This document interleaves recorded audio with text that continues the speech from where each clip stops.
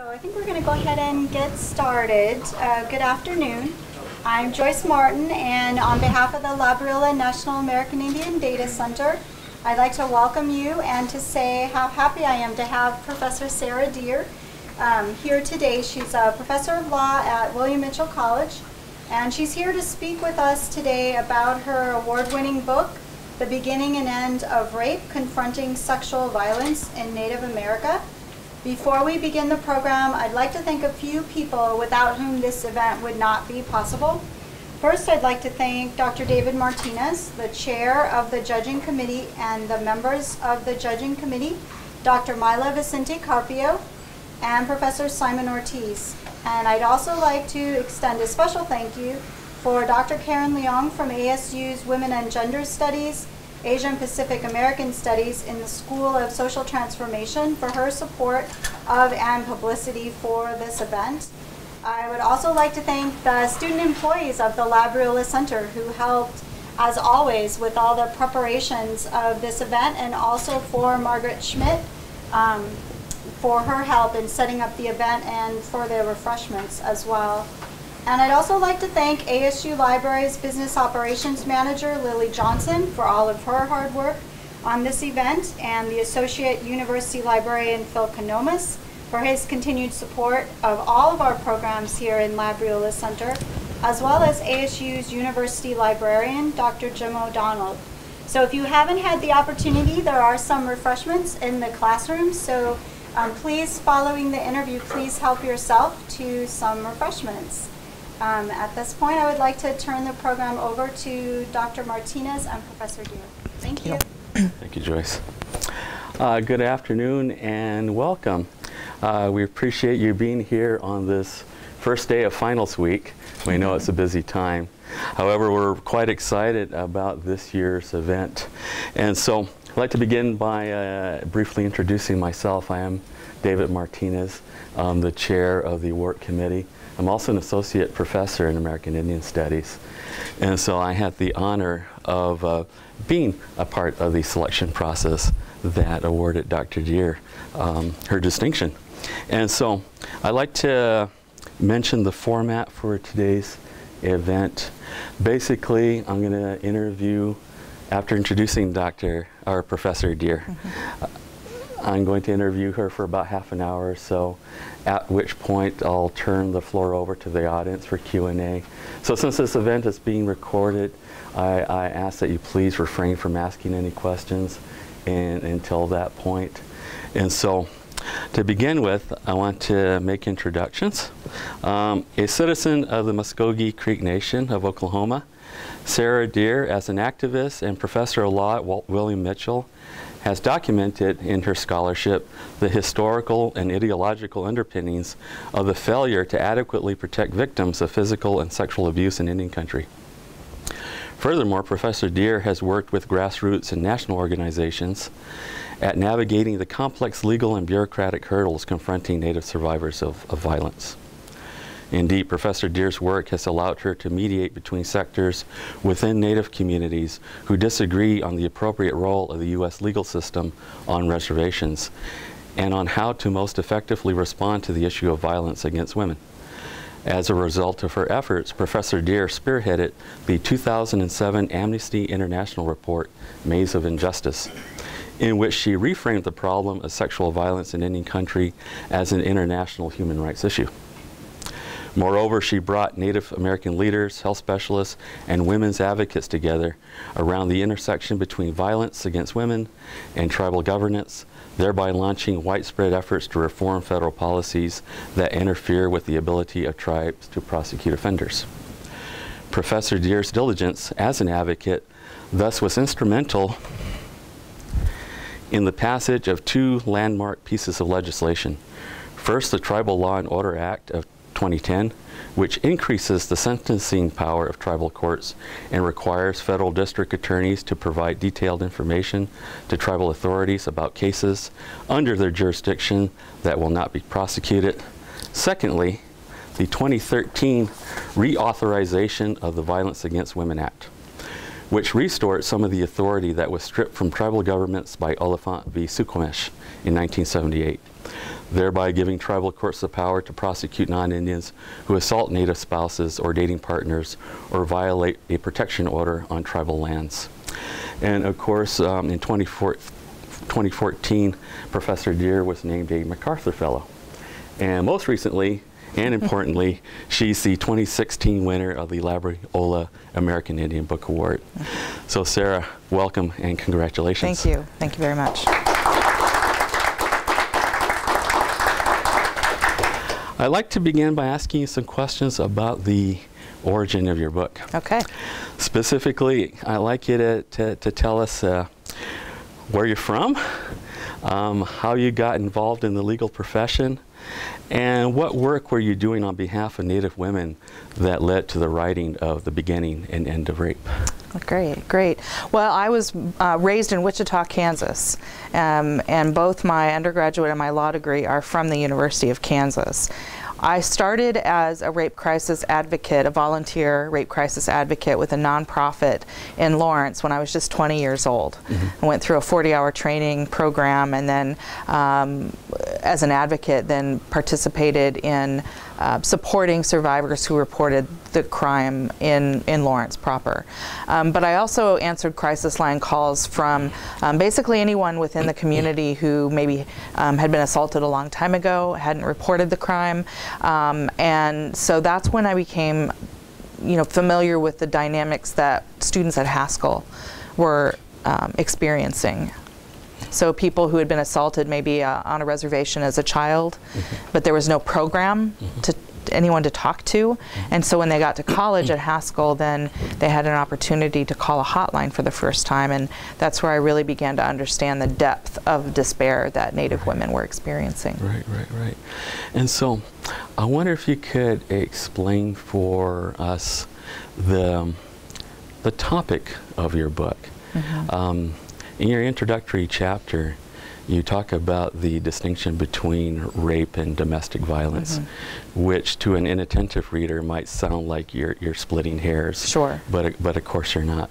So with that in mind, I'd like you to clarify these two terms. In addition to which, can you tell us about the relationship between the so-called epidemic of rape in Native communities and colonialism? Sure. Well, the difference between domestic violence and sexual assault is important from a legal perspective.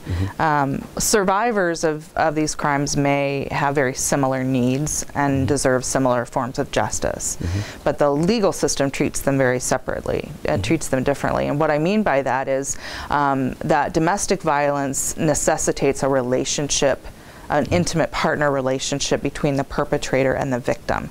So typically we call that, either a spousal or, as you mentioned, dating partners who commit all kinds of acts of violence against their partner or former partner. Sexual violence, the reason I parse that out separately is because that can be committed by a wide variety of people not in a relationship with the victim. So neighbors, cousins, friends, uncles, those kinds of things wouldn't fall under the auspices of domestic violence, but deserve focus as a form of violence that's distinct from that. And especially after the 2013 reauthorization, there's a big difference in the way the law looks at those two categories of crime. Right. And you take issue with describing this problem. You take issue with calling it an epidemic. Why is that?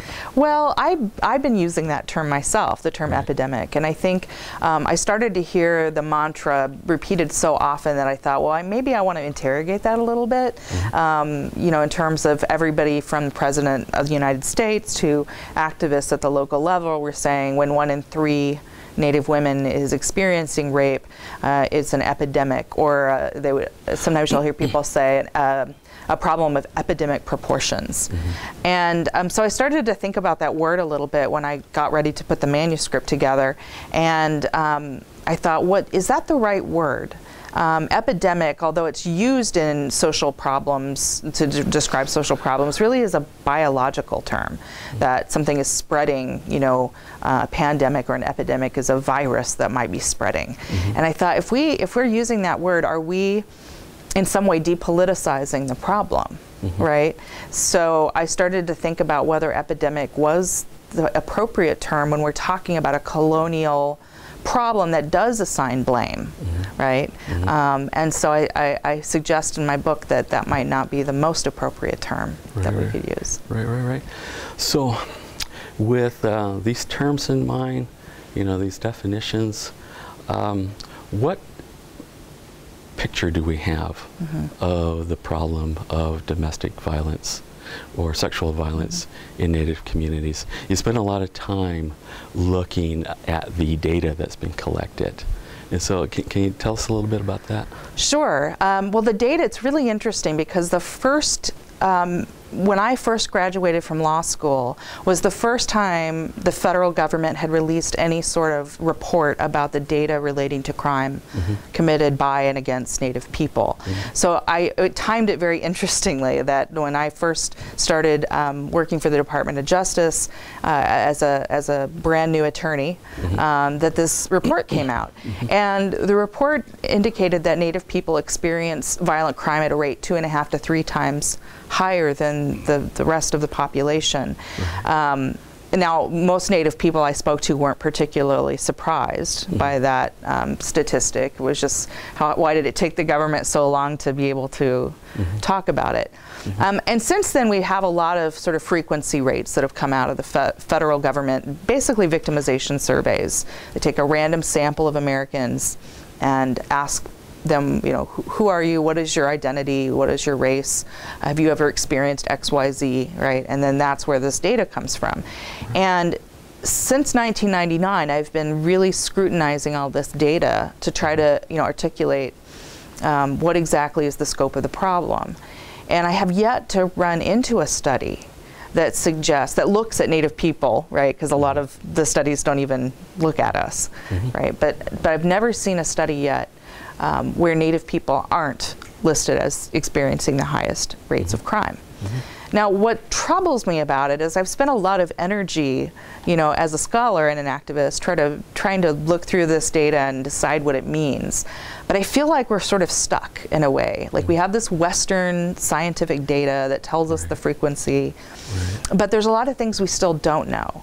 And I think to really suss out what is needed at particularly local and regional levels, there needs to be more research that's created, funded, and implemented by Native women. So there's very little that we do know, but what we do know is very distressing. So what do we know about this dreadful phenomenon in Native communities that is maybe unique to our communities that isn't found in non-Indian communities? Well, you know, in terms of why the rates are as high as they are, I've struggled with that myself because I feel somewhat handicapped by my training in law. And I know there are a lot of factors that you would need to look at in order to sort of articulate why, right? There's a generational trauma. There is poverty. There's unemployment. All these different social factors. But what I've really focused on, because I think it's where I shine a little bit, is in legal analysis. Is I think the legal system has failed Native women and Native people.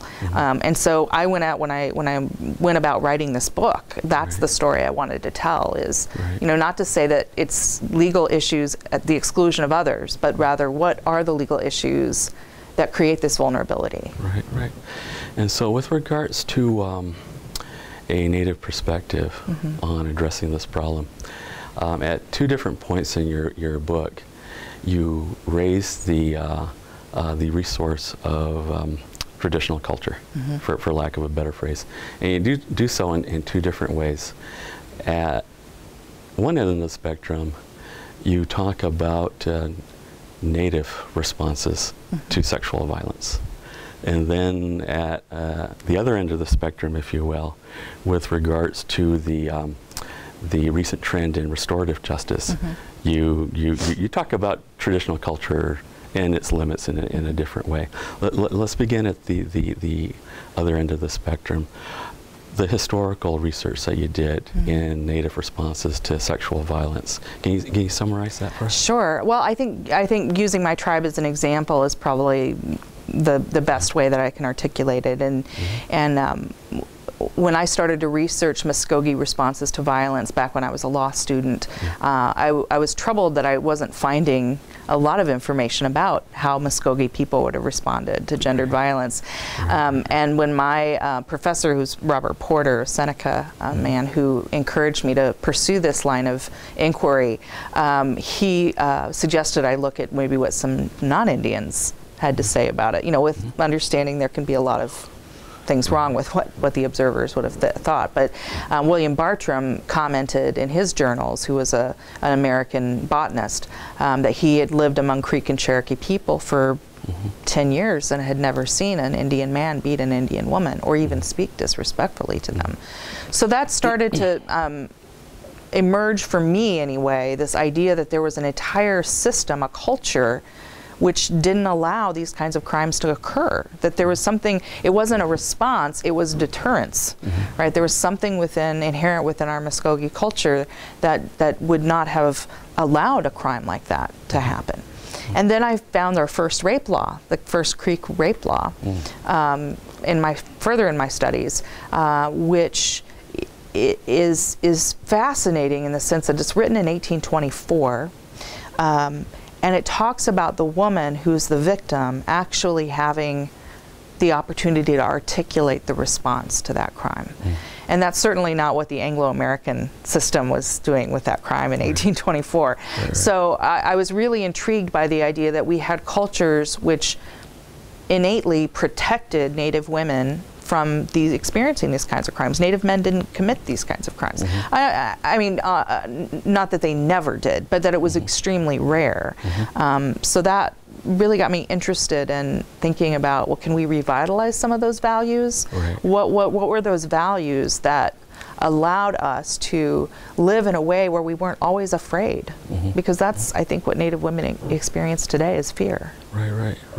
And with regards to the impact on Native communities from sexual violence, you even tell anecdotes about women teaching their daughters about what to do when they're attacked. Not if they're attacked, but when they're attacked. And I've talked to Native women, asked them, about what they experienced as a sexual assault victim, and the question is usually, well, which time? Which one do you want me to talk about? It's that pervasive. So as you were researching your book, what resources did Native women have available to them after being assaulted? Today or traditionally? Well, or both. Let's do both. Let's do traditionally first. Well, I think we had systems in place, and again, whenever you write about Native people, of course, there's always going to be this generalization, right, where you're sort of taking all these cultures and plopping them into one sort of monolithic group, which is inaccurate. But I think by far what I have started to sense in the 15 years I've been studying this issue is that our cultural and spiritual ways, which were difficult to necessarily pull apart, would respond to these crimes in a way that dignified the victim. And so often in the Anglo-American world, the victim is stigmatized and the victim is blamed and the victim is mistreated by the legal system, whereas the tribal systems, the values anyway, that I've been able to tease out, were about really the dignity of that victim. So take the system we have today and turn it on its head, really. Okay. And since the Reservation era, when the Major Crimes Act was passed, things changed for Indian nations considerably. Can you talk about the repercussions from that era? Sure. So what I've been really interested in, both as sort of the legal history but also the legal future, I think, is the effort to supplant tribal justice systems by the federal government. So starting really in the late 19th century, the message that was coming out of Congress and out of the federal government was Native people can't be trusted to police themselves. That in order to actually do crime control in Indian country, you have to have the federal government or the state government involved in your day-to-day business. And the message then that was sent, I think, to tribal leaders and to Native women is, you know, your system is not good enough. Your system needs to be replaced. And as a result, whatever systems that we had that cultivated a sense of safety and dignity for women were replaced with a system that doesn't even treat white women very well. And so by taking that system and supplanting tribal justice systems, we have what we have today, which is a system that's just broken.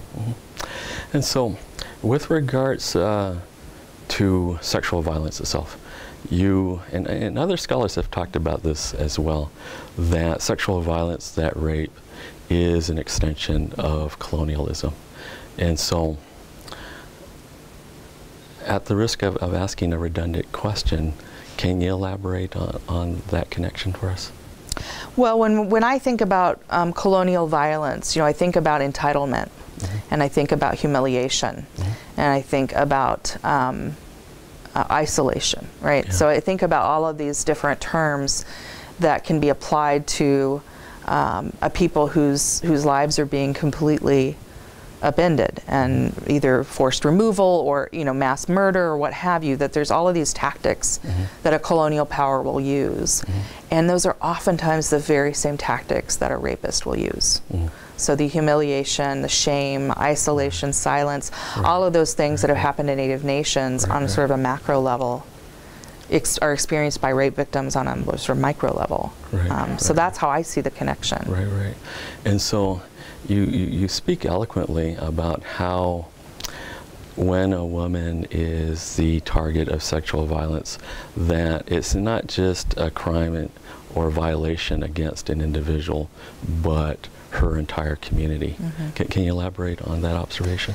Well, I think this is something that started to present to me when, again, working with students at Haskell who had been victims of sexual assault, is that this wasn't an isolated event. This was an event that happened, they knew, maybe not directly, but they had a sense that their mother, their grandmother, their great-grandmothers, their aunts, their cousins had all experienced this kind of crime. And so when you're sort of thinking about in the aftermath of a very traumatic event, you're trying to figure out what that means for you and what your life is going to be like moving forward. You're automatically then thinking about your whole community. And now I'm part of this. I knew something happened to my grandmother. She never talked about it, but I knew something happened to her. And now I'm living this legacy. And I can't I can't isolate my experience from the experience of my ancestors who have been experiencing this crime. So with regards to redressing this crisis, you analyze the Native community's options in 3 levels. At one level, the system as it exists since the Major Crimes Act was passed. You analyze it in terms of tribal nations appropriating the Western legal system into their communities, and you talk about it in terms of what the traditional options are, i.e. restorative justice. Can you go over those 3 options for us? So, so thinking about tribes that have sort of taken on the trappings of the Western legal system, in some ways is a source of survival, right? That if we're going to set up a justice system, it has to be legitimate. It has to look legitimate from the outside. And so we're going to basically adopt criminal codes that are, you know, either written for us by the BIA or largely copy and pasted from state law. You know, we're going to run our criminal justice system just like the state system, with a, you know, definite focus on punishment. All right, and those are the kinds of things we're going to do. And as I said before, you know, our system, I think the American legal system has a long way to go before we do truly have a system that's safe for victims of sexual assault, right? The problem then is, you know, what is our alternative? If that system is not something that either is working or is something that seems comfortable in our community, then what? And so I see a lot of proposals to think about using sort of a peacemaking not just as a Navajo concept, but sort of as a general sort of concept of restorative justice that purports to be traditional, right? Is that the answer?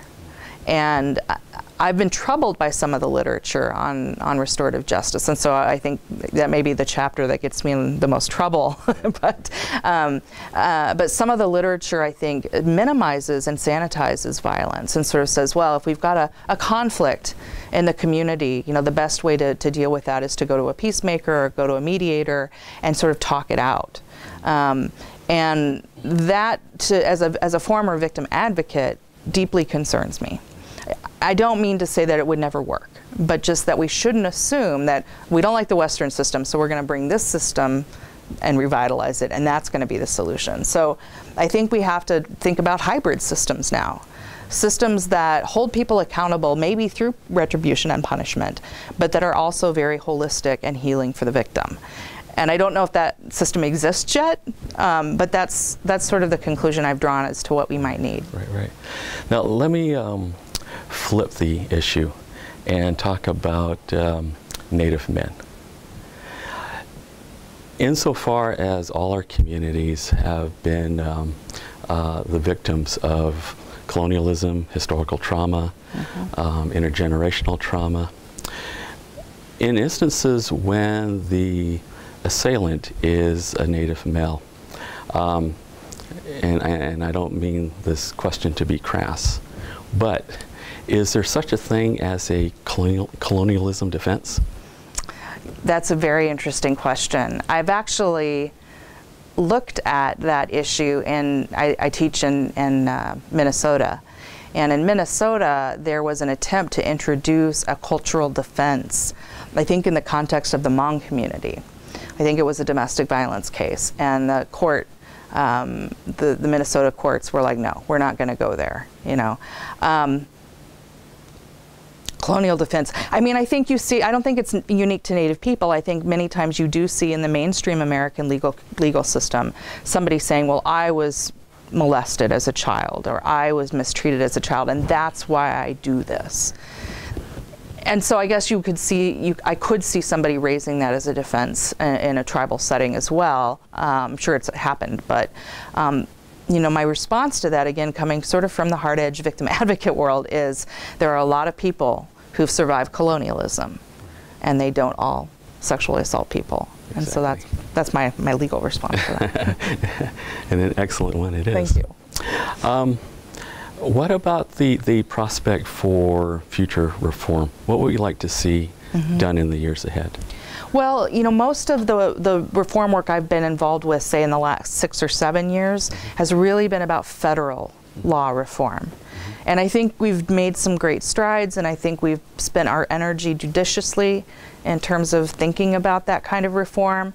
But what really needs to happen, I think, to really make a dent in this crisis is for tribal nations to sort of pick up the mantra themselves. We go to Washington a lot. I've been working on Supreme Court briefs as well, because there's work happening in Congress, there's work happening in the courts. But the tribal nations are where the true change is going to happen. And that's where I'd like to see more reform happen. Tribal laws sometimes are very antiquated. I still see, for instance, and it's not the fault of the tribe necessarily, but I still see, for example, a spousal exemption on sexual assault in tribal codes. Now, that's not a tribal value, but somehow it's, you know, made its way into our codes and hasn't left. So to really focus inward as tribal nations and think about what can we do on our own terms, in our own ways, that's going to begin to provide some justice. With that in mind, before I turn things over to the audience, I want to ask you to tell us about your grandfather. Okay. About the bumper sticker that he kept on his vehicle, and what those words meant to you. So I talk about this in one of the chapters about federal law reform, and I wrote it, you know, feeling somewhat conflicted about being a staunch tribal sovereignty advocate, but also going to Washington, D.C. all the time, you know, and how you can reconcile that. And so I tell the story about my grandfather, who was, after he retired and he was, you know, living in southeastern rural Kansas, that he had that bumper sticker you can get at a lot of different powwows and stuff that says, "Trust the government, ask an Indian," right? And he had that bumper sticker. In fact, I think he had it actually not on the bumper, but actually higher up, so more people could see it. And I think he got a big kick out of thinking about, you know, what people thought in rural Kansas about that.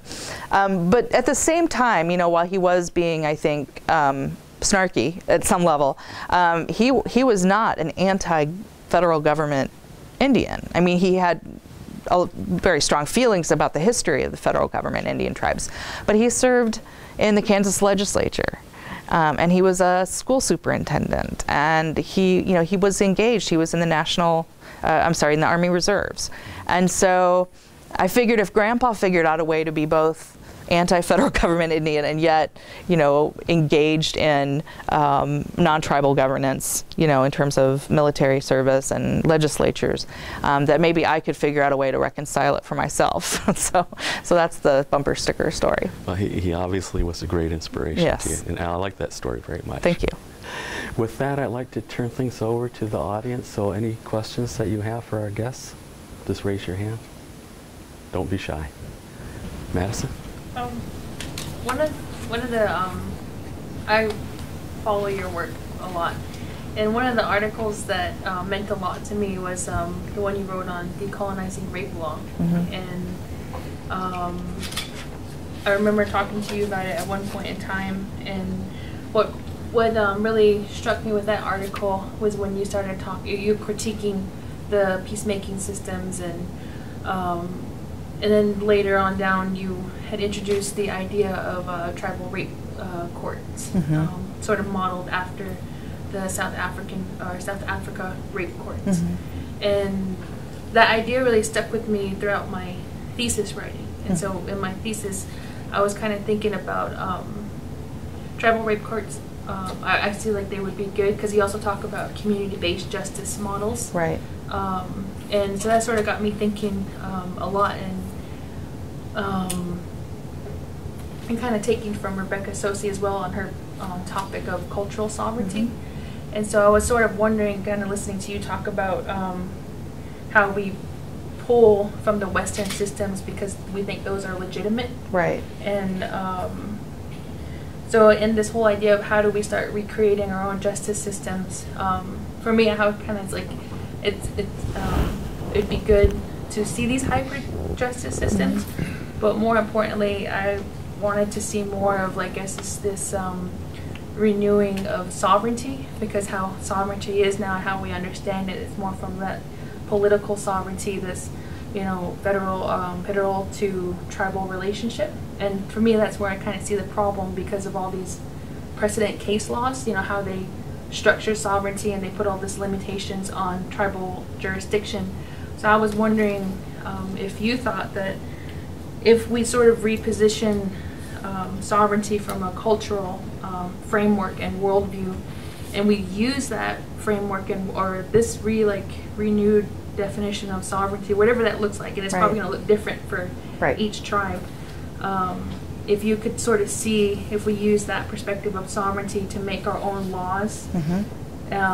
So that way they're legitimate to us, yes. and we can create our own hybrid systems where we can, like you said, prosecute, but also focus on healing or victim-centered approaches for these kind of crimes that happen in our community.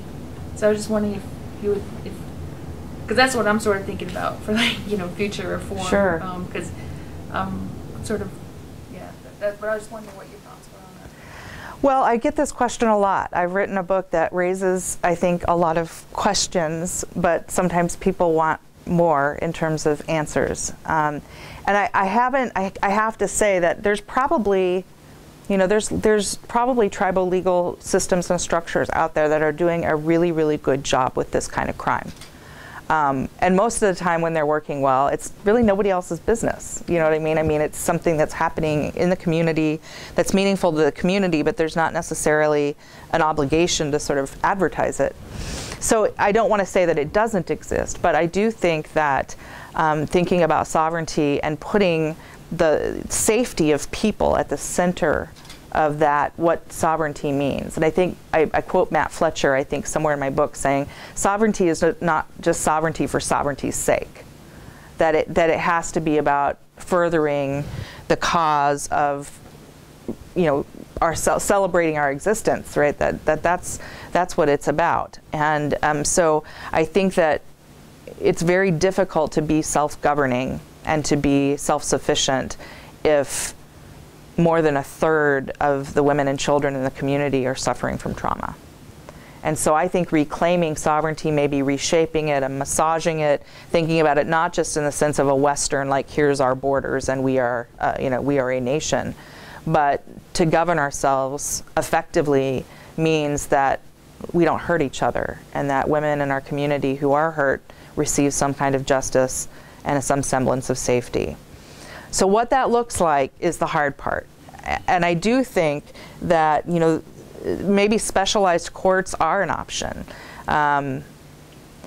We have, you know, the Western system understands this, is starting to understand this, where you have drug courts, where people who struggle with drug and alcohol abuse go into a system that's not punitive, but designed to heal, right?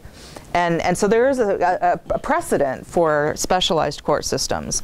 And the only place I've heard of their specialized court system for sexual violence is in South Africa. I don't know how effective it is. I don't know if it's answering the problem that they've had there, which is, I think South Africa can rival Indian country in terms of rape frequency. So I'm not sure what that would look like, but the idea behind it is to revitalize the values, right? So my tribe used to whip people who raped. I'm not a big fan of corporal punishment in the contemporary setting. I mean, maybe there's places where it could work, but the value behind that, to say that if you hurt somebody, right, you will be held accountable, that's what I think we can revitalize. So I don't have the perfect model in my head of what it needs to look like, but those are the kinds of discussions that I think have to happen at the local level. Thanks for the question. Indeed. Other questions? Yes.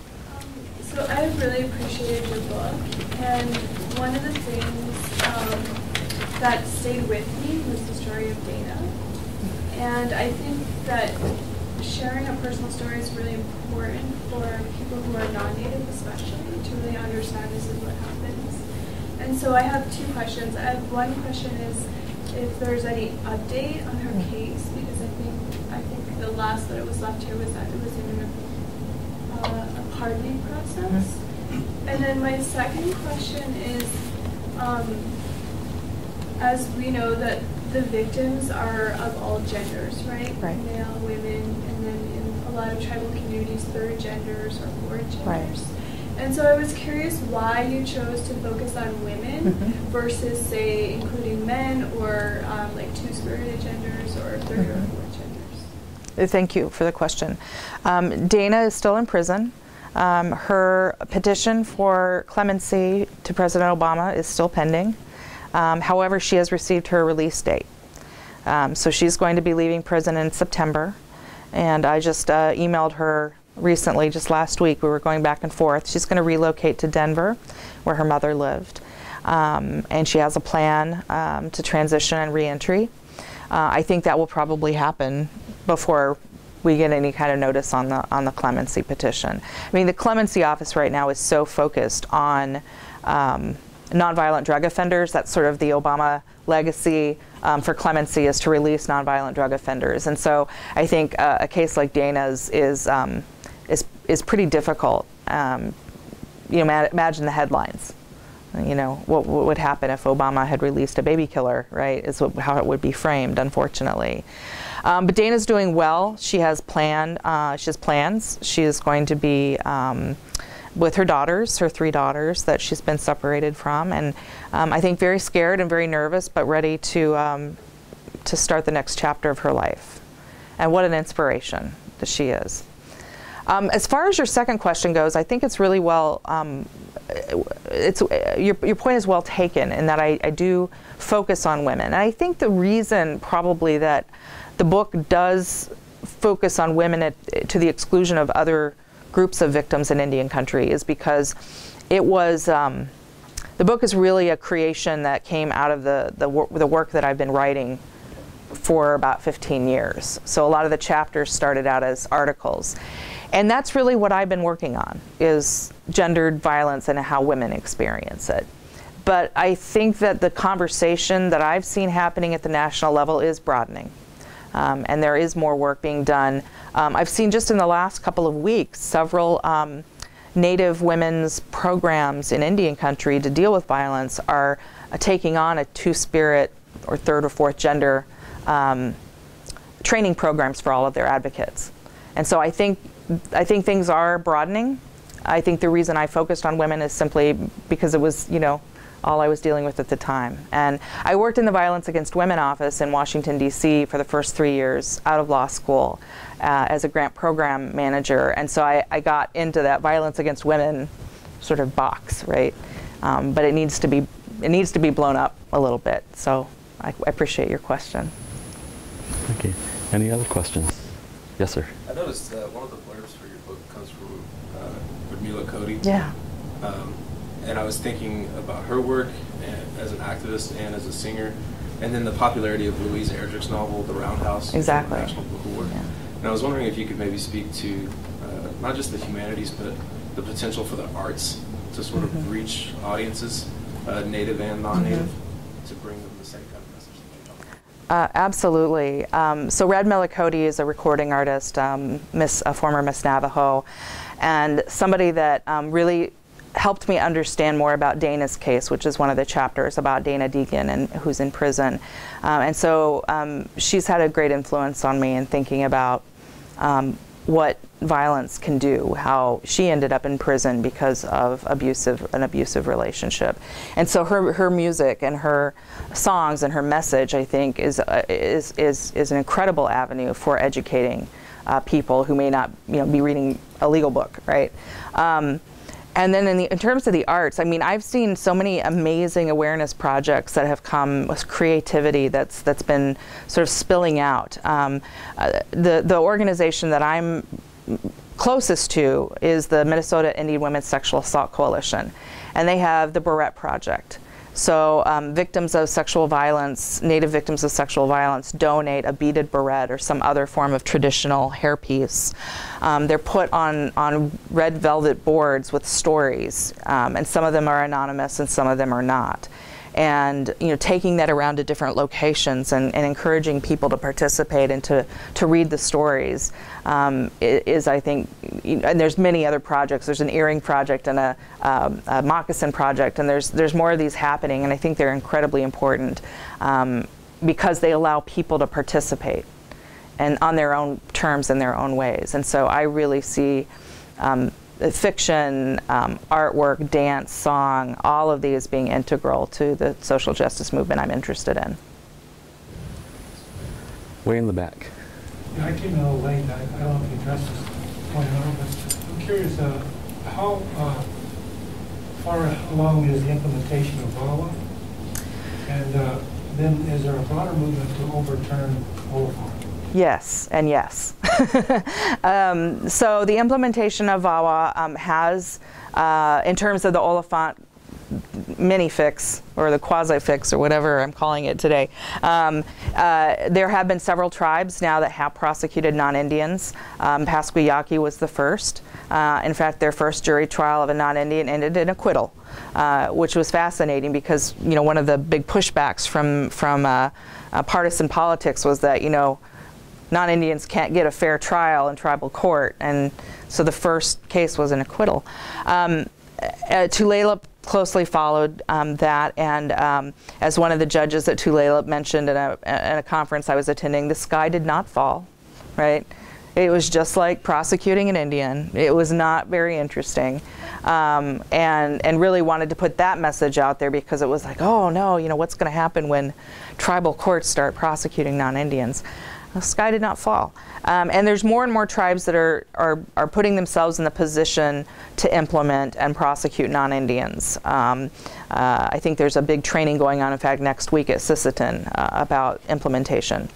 In terms of your second question about a full Oliphant fix, so there's sort of National Congress of American Indians is working with a new bill introduced by Franken and Tester, which would broaden the fix to include child abuse and drug trafficking, non-Indians. I've been working with some other folks who say, let's not do this piecemeal anymore. Let's go for a full fix. Some people think politically that's just not palatable and that Congress is going to just give us slivers at a time. And I'm personally torn on the strategy, whether going for the full fix is just going to mean it won't happen, and whether these slivers of fixes are actually potentially going to be turned against us and treated as a delegation of federal power rather than a restoration of inherent power. So I'm thinking down the road to the federal courts looking at this issue. But yes, the conversation is continuing, and one of the reasons it is because tribal prosecutors are saying, I can't charge this guy with child endangerment, but I can charge him with domestic assault. So I'm only able to charge a portion of what happened that night, and how frustrating that is. And so those are the stories I think tribal prosecutors are probably going to be testifying in front of the Senate Committee on Indian Affairs any day now to explain how frustrating that is to only be able to charge a sliver of what the actual event was all about. One more question before we let Professor Deer off the hot seat. If not, one more. One more. The activism surrounding missing women,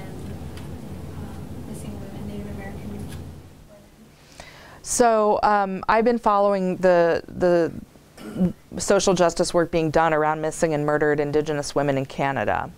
And I believe, just based on my experience talking to women about this issue, is that we have a parallel problem in the United States that has not been articulated in the way that it has in Canada.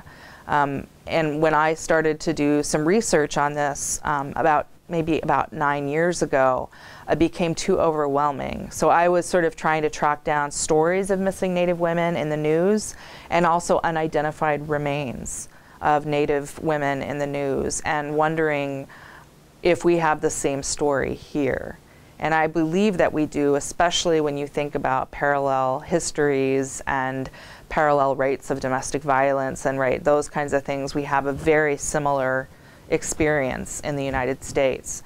And so I think once there's funding put behind it or more journalists start exploring it, that we will find that we have the same tragedy of missing and murdered Native women here in the United States, and probably a lot of the same dynamics at play as well. So that's a project that needs to be looked at. It became, I think at some point became too difficult for me to do that research. So I've shared it with others, hoping that somebody else will pick it up and run with it, but it's very painful.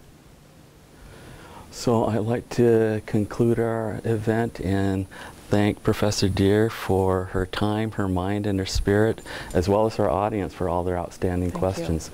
Please feel free to stay. There's food and drink, and speak with Professor Deer as you like. Otherwise, thank you for being here. This concludes our event. Thank you. Excellent job.